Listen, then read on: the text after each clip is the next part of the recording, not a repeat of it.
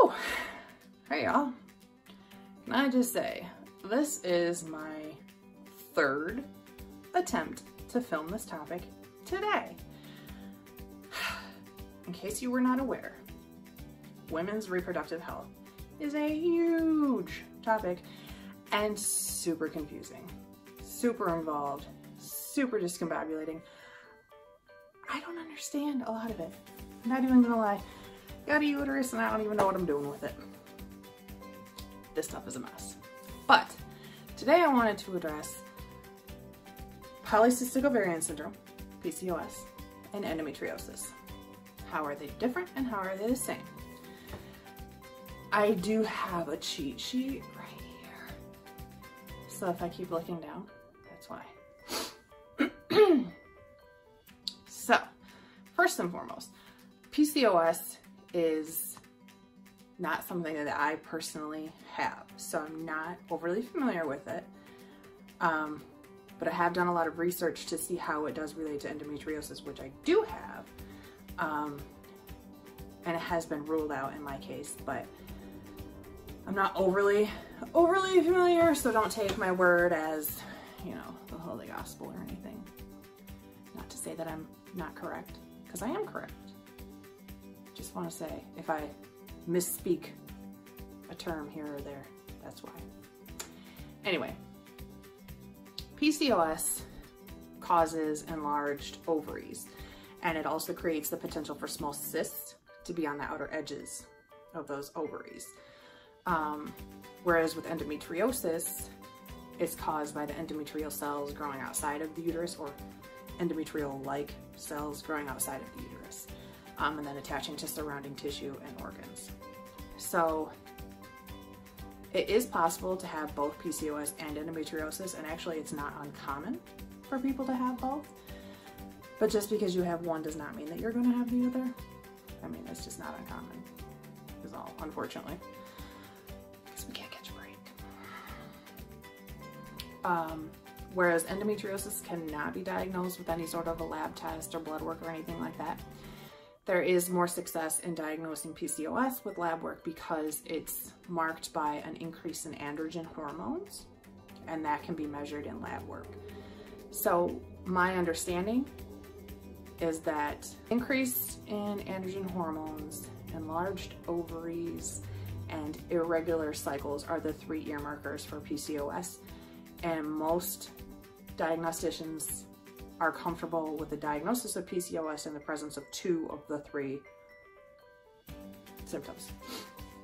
So while it's not like a definitive thing, it is a bit more firm because you do have the lab work to back up the information.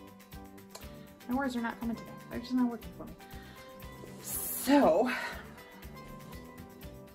both endometriosis and PCOS affect approximately 1 in 10 people with uteruses. Uteruses? Either way, 1 in 10 each. So it's a pretty common issue on both sides. Some of the most common symptoms for PCOS, irregular cycles, of course, because, you know, reproductive health. Also excess hair growth, and probably not like the kind that you want, like, you know, flowing locks, more like inappropriate facial hair sort of thing. Also earmarked by weight fluctuations, particularly weight gain, leaning towards the side of obesity, because we are talking about hormones and them being unbalanced and, you know, not working in your favor. That also leads to the potential for diabetes, because insulin is another hormone, and insulin is the biggest part of diabetes, obviously. So mostly the symptoms for endometriosis are irregular cycles and pain. So from the irregular cycle standpoint, it's very similar for both.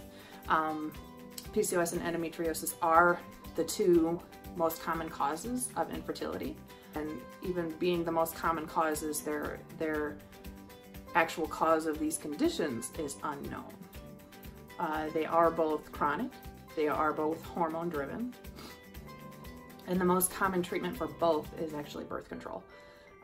So again, you're talking about hormones again, and this is just trying to replace what you have lows of and decrease what you have highs of. And yeah, it's possible that either one could be genetic, but it's equally as possible that they're not genetic.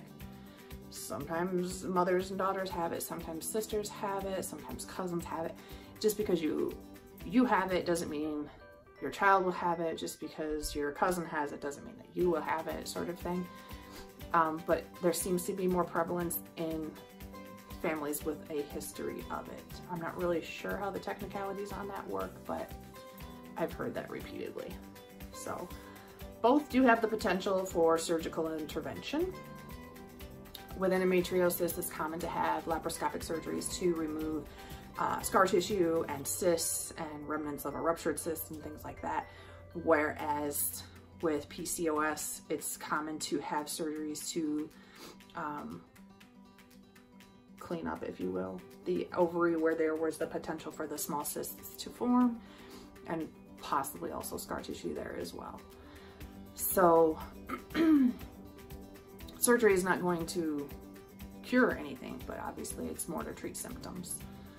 I think one of the most important things to note for both PCOS and endometriosis is the potential for the increased chance for other health conditions.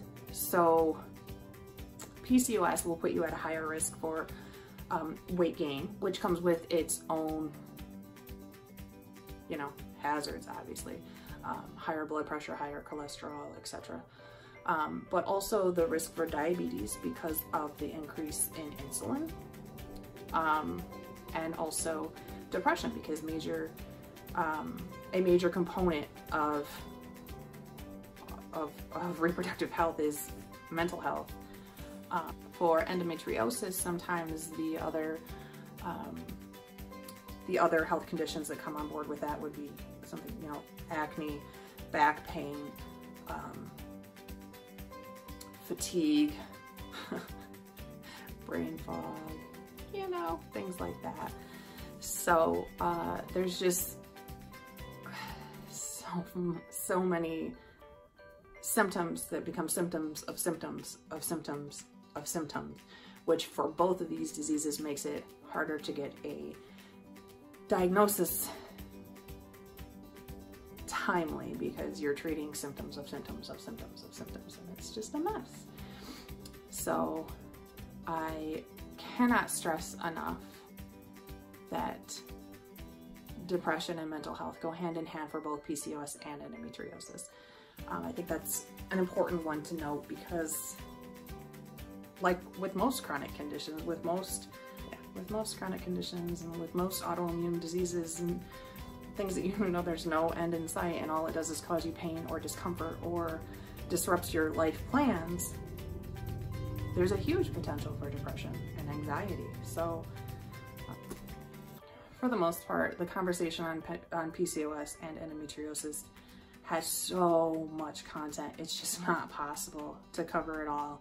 But I just wanted to touch on the dissimilarities and also the differences, because there's a whole lot in common. But hey, you know, they each have their own attributes. Yay. And just because you have one doesn't mean you have both, but you certainly do have the potential to have both.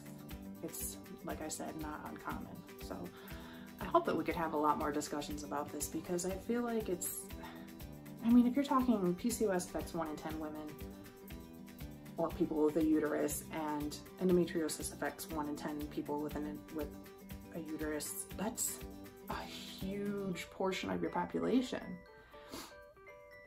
That's huge. That's huge. And that basically means, like, if you're standing in a room with 10 women, at least one of them is going to have this condition. And how many people have it and are undiagnosed, and how many people are incorrectly diagnosed? It's worthy of a discussion, is all I'm saying. So in the comments, let me know if you have one or both, or if you need more information or more clarity on that. The brain fog is kind of heavy today. kind of struggling with that. So if you have any questions, let me know. Take care.